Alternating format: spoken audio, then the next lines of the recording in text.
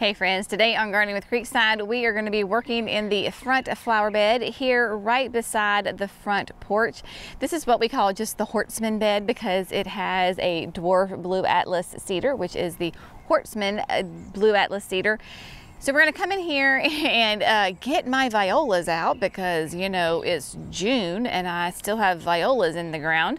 So we're going to get those out, get the bed cleaned up, and then we're going to go ahead and do our summer planting of really simple this year, keeping it easy peasy. We are going to do the Sun Patience Compact Purple and then the Sweet Caroline Bewitched Green with Envy Sweet Potato Vine in front of that. So let me show you the space and give you an idea. We've been in this bed many times before, but yes, it is right here to give you perspective on the corner of the house, front porch of course there, and then this is the space that we are going to be working on today. We've got a couple of things we need to do in here. One, obviously we need to take out the violas and the nice batch of weeds that is growing in and amongst these violas. I have not been in this bed. I have not touched this bed since this fall. You were here when we planted it, when we planted the beautiful tulips. They were gorgeous, did a fantastic job. Violas are still going. Now, for some of you who live in cooler climates, you may be thinking, well, Jenny, you know, we use violas all the time in the spring, early summer. That's because you're in a cooler climate. Remember, we are North Carolina, Zone 7B. Violas, pansies, those are going to be our fall, winter, early spring annuals because they are cool weather annuals. They love it really cool. We have been blessed really nicely here in North Carolina with an exceptionally cool, damp spring. Typically, this time of year, we're in full-on summer. We just had Memorial Day weekend, right? I think we broke a record for how cool it was on Memorial Day. Really cool. So that is why these still look really nice from a distance. But when you get up close, you will notice that they are getting way leggy. We are starting to have some areas that are dying back and everything. So these are coming out. Yeah, so these are well past their prime as far as I've got all my money worth out of them. Very happy with them. Next we do have, this is the, like I said, the dwarf Hortsman. It's a blue Atlas cedar. Now you may be looking at this and notice that she might have a slight lean to her. Yes, because when we had the major Arctic winds that came through right before Christmas, this bed took the brunt of it and this tree took the brunt of it. As it was happening, because we got massive, like sustained winds, and I would say massive. I'm not, you know, I don't know what the records were, like as far as the wind gusts, but it was really sustained winds that just pounded this area and it pounded this tree. So as the day went on, I saw it leaning a little bit more and more. It does have a tilt to it, but it is not wobbly at all. It's firm in the ground. The good thing about it having a tilt is that the side is filling in quite nicely. Jerry's going to come back. He is at an appointment right now. So when he gets back, he's going to help me and we're going to kind of shore her up a little bit, get her staked back up. Yeah, so that's what's going on with that. And then the other thing that we're going to do is we're going to trim the tea olives. Those are the nice, shiny, dark green shrubs in the very back of this bed. Tea olives, sweet osmanthus, what else do people call them? Yeah, sweet olive. They come by different names, right? So it's really regional. This is a southern plant because it likes it really warm. We're going to come in here and just shape these up. Your tea olives bloom on old growth and they are a fall bloomer. So fall, winter, early spring is when they will put on the little tiny flowers that smell divine. It is like a jasmine honeysuckle fragrance to it. One of my absolute favorite shrubs ever. We have this as a hedge because right behind here are our air conditioning heating units. So these hide that from the front of the house and works really nicely. So we're going to trim these up, shape them up because they bloom on old growth. I need to shape them up now. That way they have plenty of time to put on new growth through the growing season and have their bud set happen then. That way I get my wonderful flowers in the fall. So what we're going to do first is the most daunting task out of all of this is we're going to go ahead and get all of the weeds and the violas out of the bed. So we're gonna get this whole area cleaned up. That's what's going to take me the longest out of all this, is getting that cleaned up. And then once we get that cleaned up, then we'll go ahead and move over here and I will get my tea olives trimmed up. Let me show you the plants right quick that we were working with. I have Johnny here, and so I just grabbed one of each of the plants. We have the Sun Patience Compact Purple. You saw me use this in the berm and right beside of the berm, so that will tie all of this in together. These will get to be about, in the landscape, they can be like 2.5 feet tall. So those are going to go in the back. Mass planting of that will be beautiful against that Hortsman and the tea olives. And then coming along the edge in the front, this is the Bewitched Green with Envy sweet potato vine. And it will not get super tall, but it will spread. So we're going to space those about every 18 inches apart. And then I am going to go ahead and just amend my soil with the black gold natural and organic raised bed potting mix. So we have used this a lot this year. I've got 6 bags because we're just going to go ahead and come in here and just kind of shore up this area. This space is always what I use for annuals, and then me ripping out these plants. Of course, you try to get all the soil off that you possibly can, but inevitably you're going to lose some soil. So we want to come back in here and replenish that soil, so when these new annuals go in, they have lots of beautiful nutrition available to them. So the not so fun, glamorous part, just the grunt work, is I'm going to set the camera up and then get this bed cleaned up, neat and tidy, and then I'll meet you back here in just a second.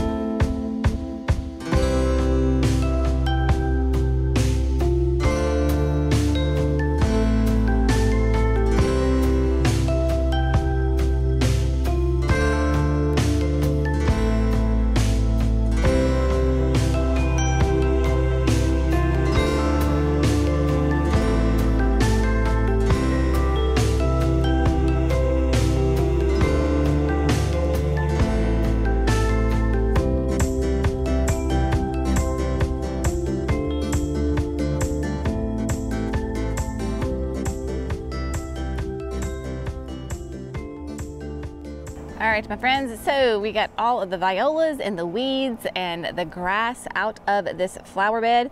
It just already, you know, getting it nice and clean and neat and tidy, I tell you, just makes a world of difference just looking at it that way. The quote worst part was kind of right here where Brenna is sitting. That is an irrigation box that has our valves in there.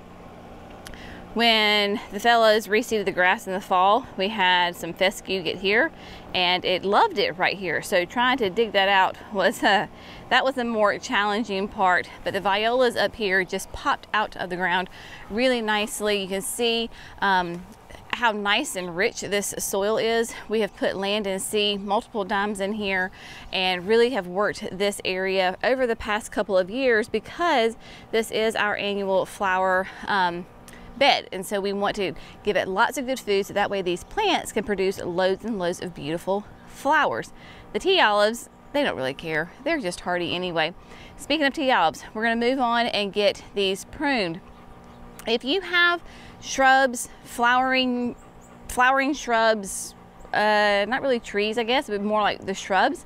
So if you have flowering shrubs that bloom on old growth, the best time to prune them is after they bloom. I could have pruned these earlier, we're just now getting to it. But when you have plants that bloom on old growth, you've got to make sure they have plenty enough time to put on new growth throughout that growing season before going into winter, or in this case, fall, because these are fall bloomers, so they have plenty of time that they can put on new growth and put on those new bud sets. There's basically 2 ways that you could prune these tea olives. One, if you had electric pruners, you could come in here and make really quick work of this and just shape them up. That is what I'm trying to do here because I do not want them to get too tall and leggy. I want them to stay nice and tight and compact and nice and beautiful green to give me a screen. So you could do that. in this case, I'm going to use my clippers, my hand pruners, and I'm going to go do it by hand. The reason I'm doing it here, yes, it's going to take longer, but it's going to give me a cleaner, neater look. And since this is on the front of our house, and we don't typically walk by here a lot, but still it's on the front of the house and you want it to look neat. When you're using the electric pruners, of course, you're going to cut leaves, and then those leaves will seal over and have like brown edges until the new growth flushes out. I want to avoid all that. I want them to look nice and neat and tidy. So I'm going to come in here with my hand pruners. I'm going to show you how I do it. It's not rocket science. Basically, you just want to shape them up. Give them a nice, pretty look to them. What we're going to do, I'll go ahead and show you. Let's see, here is a good limb. This is a good example right here. You can see how these limbs right here are leaning out. Now we have had rain, but I don't want them to continue to grow like that. I want them to be upright and not coming out. So what you can do, and what I'll do, is I've got my Felcos here, and I'm going to come in, let's see if I can show you right here. So right here you will see that we have some leaves right here. I'm going to go above those leaves, and I'm going to take it and I'm going to prune it just like that. So immediately the weight comes off and it'll go back up. And you're going to kind of prune in that same general area. So this one, there's leaves right here. We're going to come in and prune like that. So that way the plant will go up and everywhere where you just had that cut. So these two leaves right here will now form branches and nice and tight and compact. So that is what we're going to do. This is going to be a little bit slow, tedious work, but it's also relaxing work. And then once we start to put the annuals in the ground, then that goes super fast. The pulling the weeds, the grass, and trimming the tea olives, those are the ones that take a little bit longer, but it's once a year. I'm happy to do it. I'm excited to do it. And it's cloudy, so there you go on that. We're not sweating to death. Yay! All right, we're gonna get these things pruned.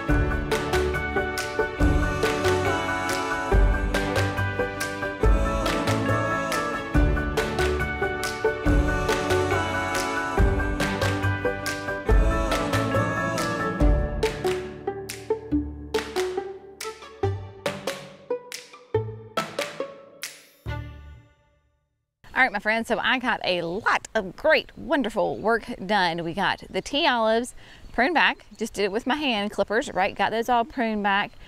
Went ahead and got the raised bed mix laid out. I only used 6 bags.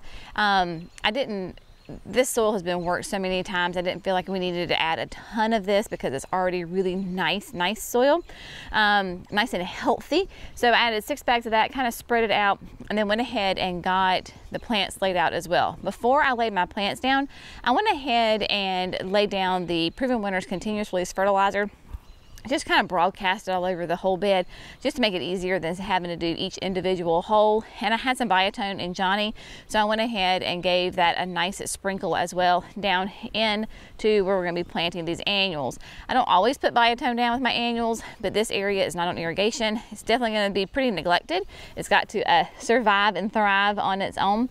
So I went ahead and threw some down on that. And then while I'm here, I went ahead and gave the Hortsman and the tea olives some Hollytone.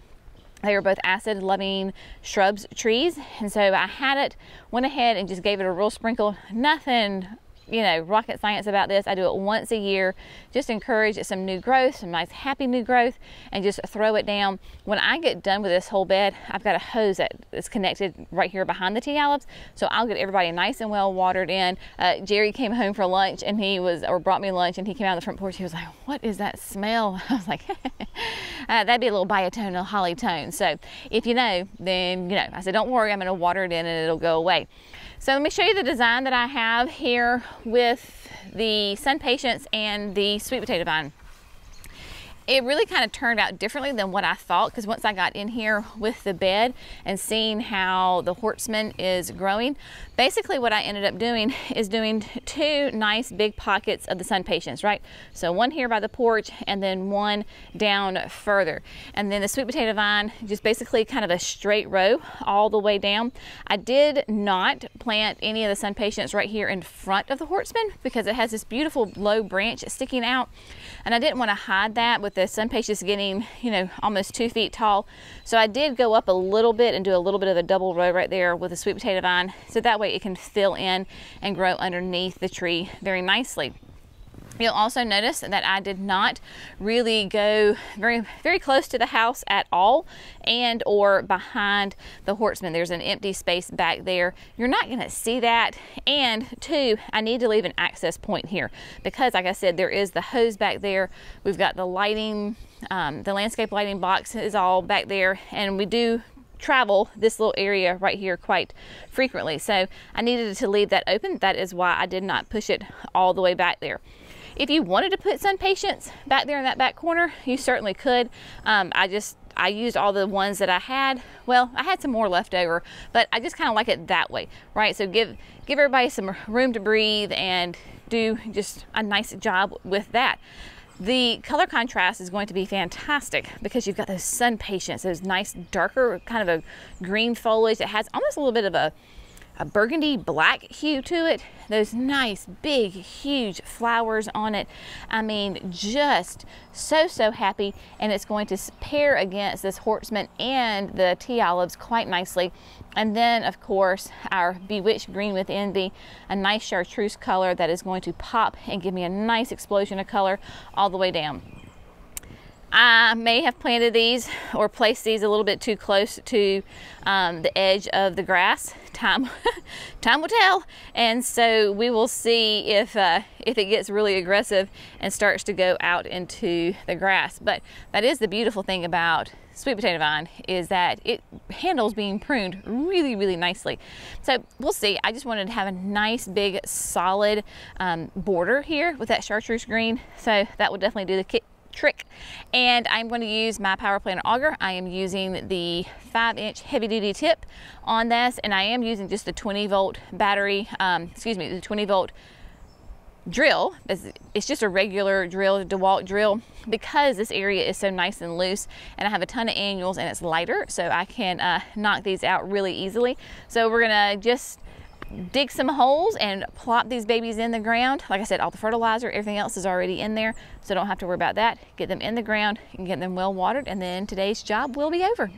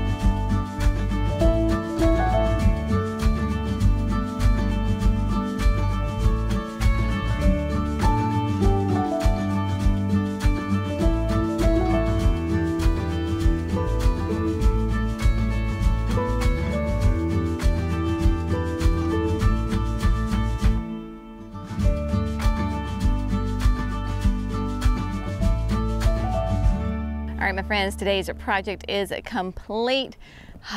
It was a doozy. It didn't seem to be very daunting, but yeah, it turned out to kind of kick my butt a little bit today. Jenny's a little tired, but it looks so good.